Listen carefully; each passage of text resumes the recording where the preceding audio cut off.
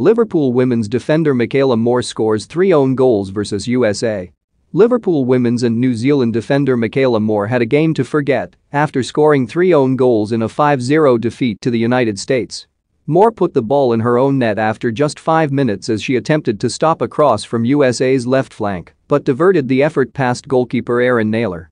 Then just 82 seconds later, Moore scored her second own goal of the game as Sofia Huerta's cross was met by Margaret Pearce, but her header was going off target before Moore deflected it into her own net.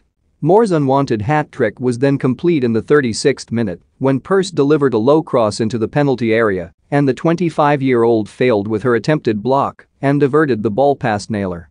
Moore was then substituted before halftime and was visibly upset as she made her way towards the dugout. "You never like to see this in football. It's tough as a player and I can only feel for Meikayla," said New Zealand midfielder Aneli Longo, who was working as a pundit for the game. Not great. New Zealand circumflex Euros s Meikayla Moore has a hat-trick against a USA circumflex Euros of own goals.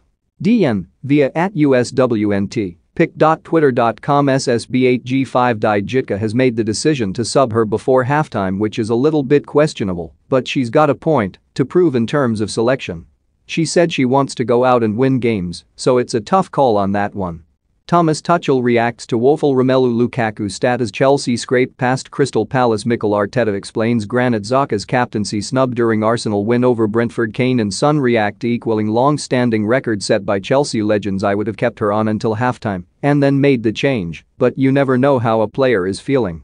Meikayla could have signaled to the sideline, 'I'm done, I'm not comfortable out here, I'm out of my zone.' You don't know what happens out on the pitch, and she might have made the call herself." For more stories like this, check our sport page. Follow Metro Sport for the latest news.